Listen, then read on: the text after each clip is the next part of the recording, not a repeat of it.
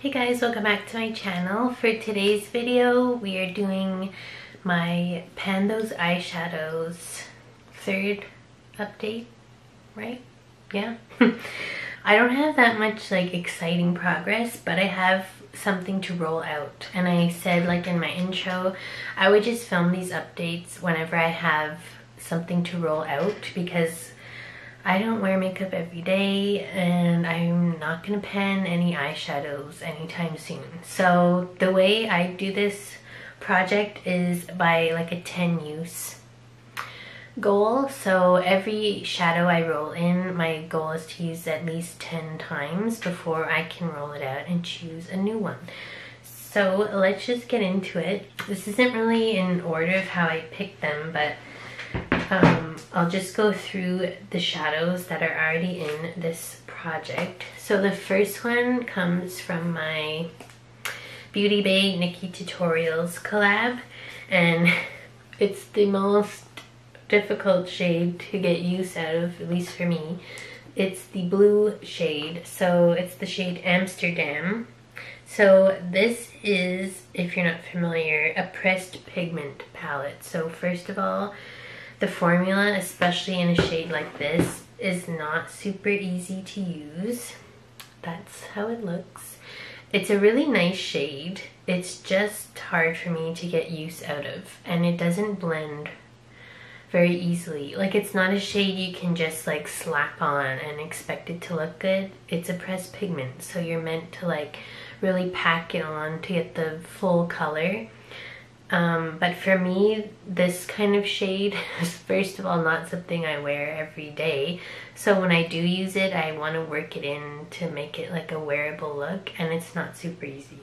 So I only used this 3 times, so it's staying in. I was wearing it in one of my last videos and I mentioned it. So if you want to see how I kind of made it work, although still wasn't that easy to use, you can check out that video. I don't remember what it was off the top of my head, but I'll put it in the description box. But I am excited to keep using this palette like in general and do other looks with it because I really like this palette. I like the other shades, just that one is very difficult for me to get use out of.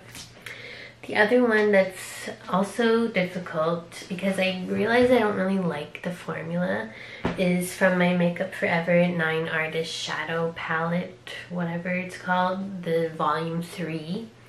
And I'm working on this shade here, D236, that's the name of it. These shadows are just really not easy to blend also, because they're very like stiff and like thick. I don't know how to describe it really. And I thought I might reach for this a lot because it was really nice for spring, but I just haven't. And I think after I use this, so I've used that shade 4 times. I still have 6 times to go. And I definitely want to use other shades in this palette, but I think if I don't love them, this might be a palette I declutter when I reach my goal on that shade, because I don't know. I mean, this is a nice shade, it's just the formula is super dry.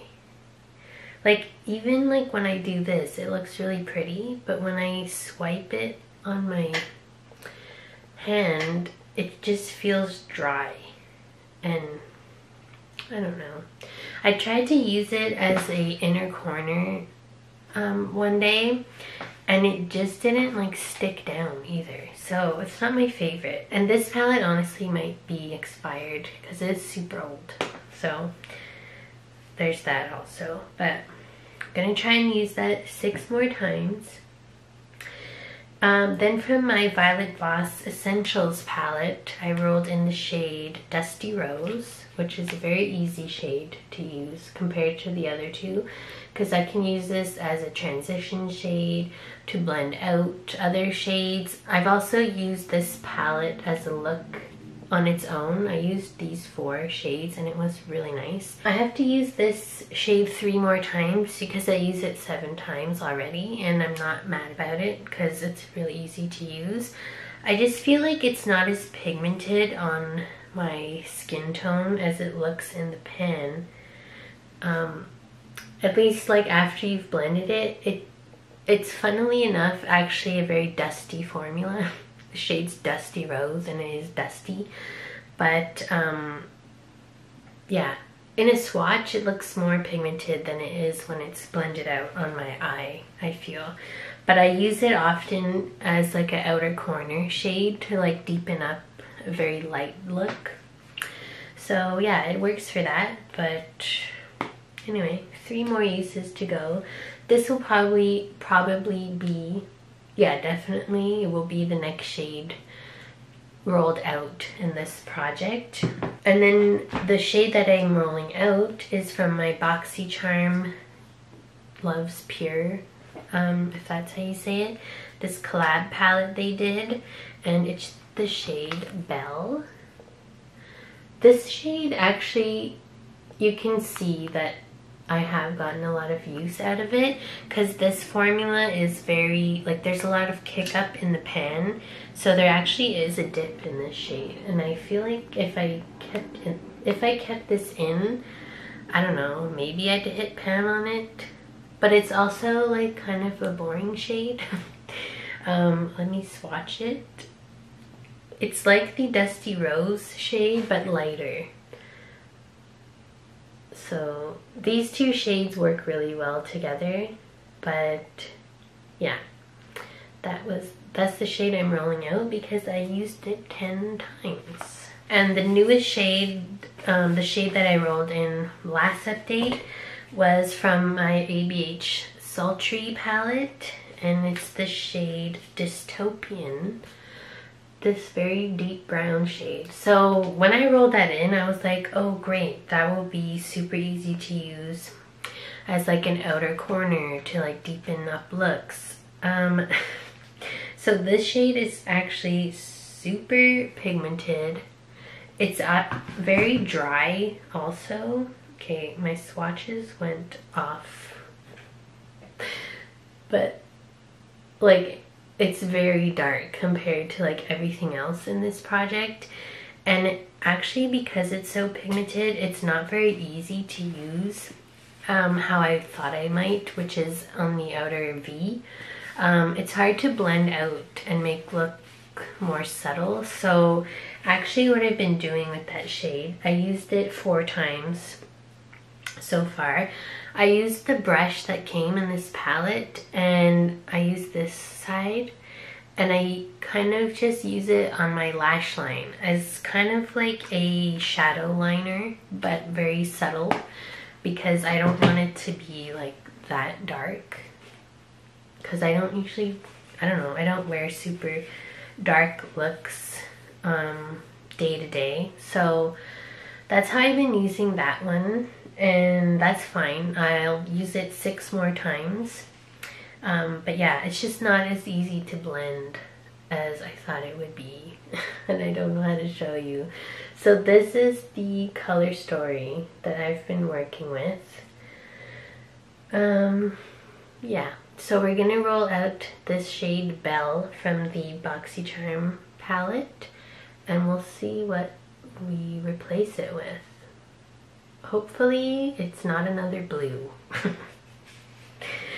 Okay, so this is the fun part, and if you haven't seen my other videos, I don't have all my shadows like in a spreadsheet. So the way I do it is I roll for a random palette, and then I choose a number, and that's the shade that I'm gonna work on. So I'm gonna get my phone here and go into my Tiny Decisions app, which is the app I use all the time for makeup things. And we're gonna roll for an eyeshadow palette or an eyeshadow single. And that's how my wheel is looking. So let's go.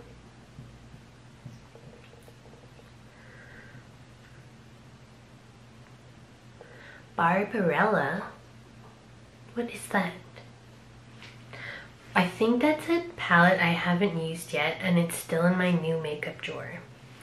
And that would be exciting because I really need to try it. It's something I got in Boxycharm. So let me get out the palette and then we'll roll the number. And I think there's a lot of shades in that palette. So this could be good or bad. Let's see. Okay, I'm excited because it is the palette that I thought it was. This huge palette from BeeBeauty London. It's the Barbarella palette. Jet milled color delivers intense saturated color, light reflective sheens with velvety finish, gorgeous golds, pretty pearls, and frosted greens. Okay, so I've never used this. It's been in my new makeup drawer forever. It still has like this plastic thing on it. And there are 20 shades in this palette.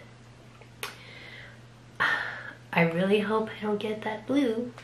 So let's roll a number from 1 to 20. So to roll the number, I have the app Pretty Random.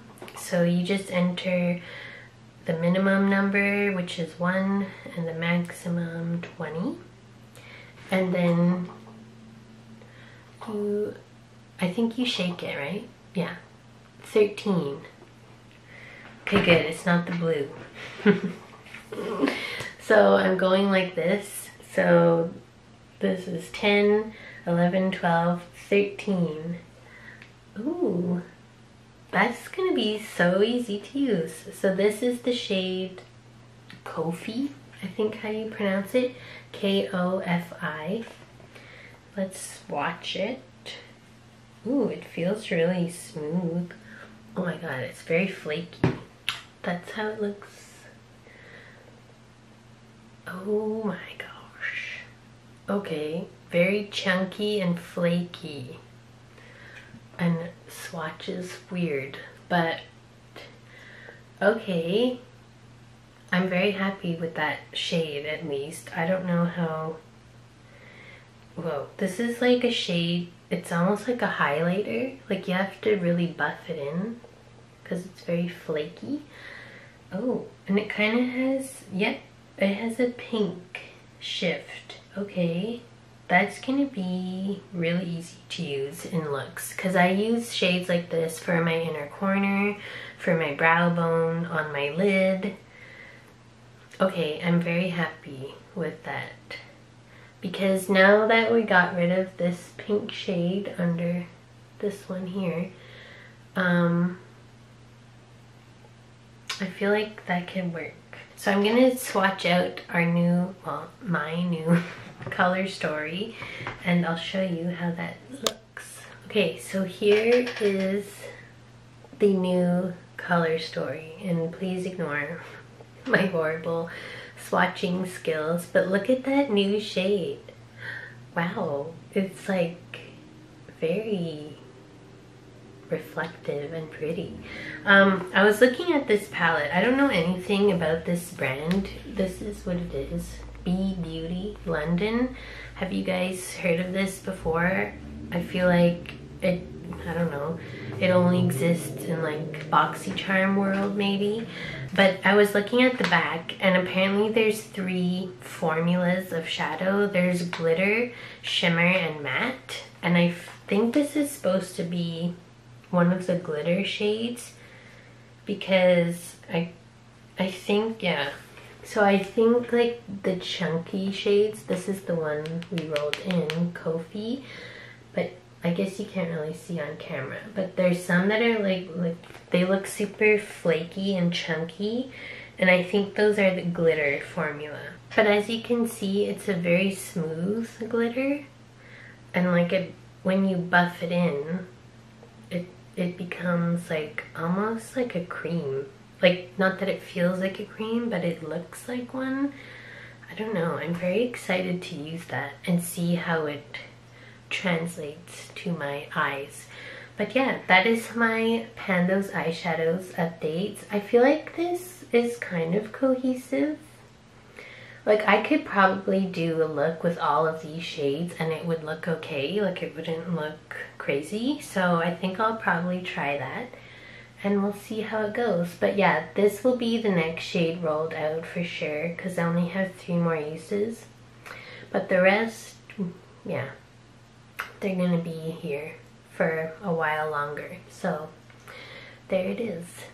So I hope you like this video. Let me know if you're doing this project below, and give it a like if you liked it. Subscribe if you haven't already, and I'll see you in my next video. Bye!